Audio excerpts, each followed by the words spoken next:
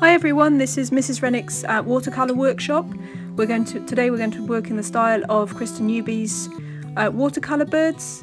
I've started by drawing a simple outline. I've pressed a little bit harder here than I would normally, just for the purposes of this demonstration, but try not to press too hard. I've used an F pencil, which doesn't show through as much with watercolour.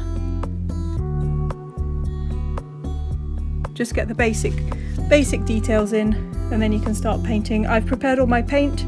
I've started with the lightest colour, and I thought it was a bit dark, so I started lifting out a bit of the colour with my brush and a bit of water on a kitchen towel.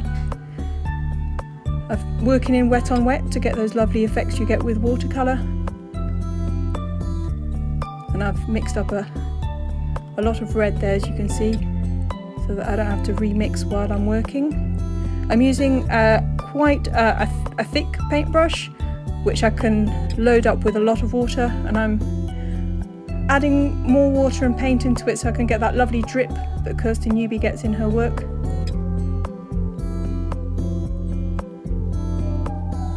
I'm coming in here with the black, and you can see I've let the paintbrush dry out a little bit as I'm going along so that I can get some lovely texture when I'm using a dry brush. And just be free, just let your brush flow freely. I've added a little bit of some few details in here, some sort of feathers to create an illusion of feathers.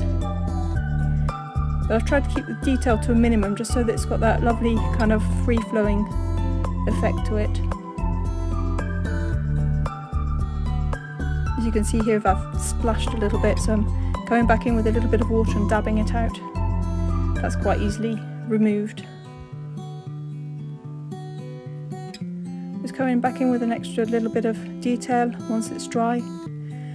Make sure between the layers, if you don't want them to blend, that you do let the painting dry. I didn't want the black merging with any of the other colours, so I made sure that the red was dry before I came in with the black. Then I'm adding in the feet. I probably spent a bit longer on the feet than I've shown here, adding a little bit of detail, and there were lots of colours. And then I'm putting the final fingerprint in that Krysten Newby uses with her signature. I think the overall effect looks quite oriental.